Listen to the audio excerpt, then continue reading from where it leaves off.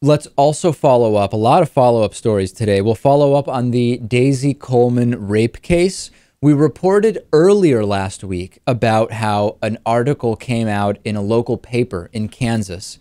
I don't remember if it was Kansas or Missouri. It might have been the Kansas City Star, if I recall correctly, talking about how charges were dropped against the alleged rapist in the case of then 14-year-old Daisy Coleman. There were implications that because the 17-year-old, who at the time he was 17, because his family was well connected and there were some other connections that would imply maybe there was some kind of a political favor done, that charges were dropped.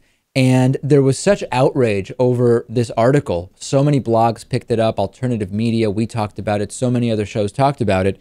There was a determination made that they were going to reopen the case, essentially assign a special prosecutor and see why were the charges dropped. Let's explore this further. Now there have been some stories done on corporate media about this, and Fox News did a story, and I'm actually not blaming Fox News on this one. It just happens that it was on Fox News, where they invited a defense attorney, Joseph DiBenedetto, to comment on this.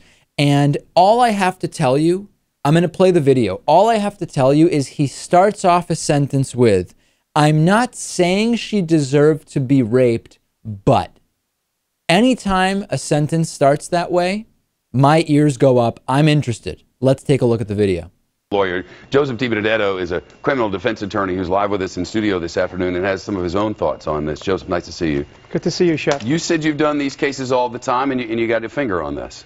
Without a doubt. I mean, at first blush, there's no denying that from the surface, it appears to be some sort of cover-up. But when you look at the finer details, there are telltale signs of this girl actually lying.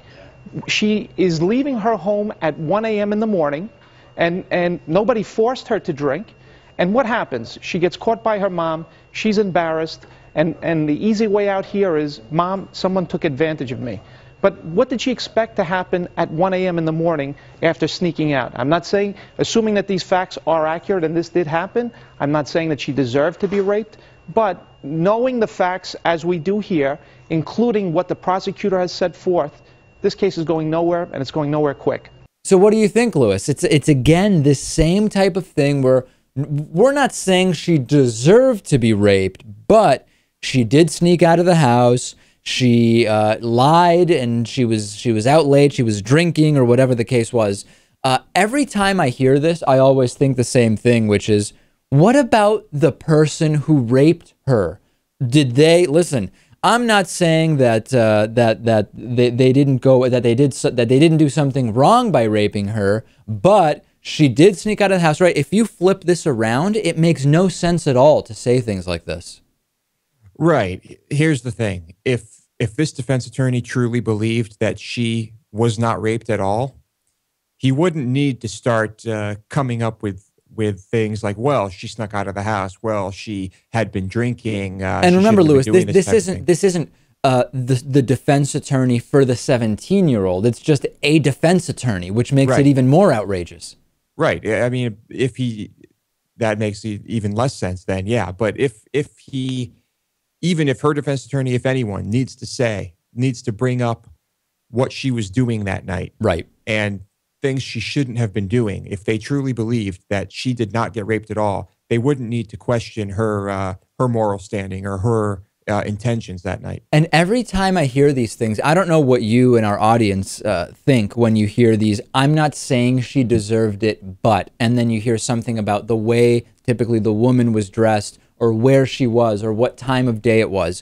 Why isn't the first question, why did the rapist rape, right? Because is it really the case where it's simply a matter of clothing, whether somebody is unable to control themselves from raping a woman or not? Is that really the type of society we're in?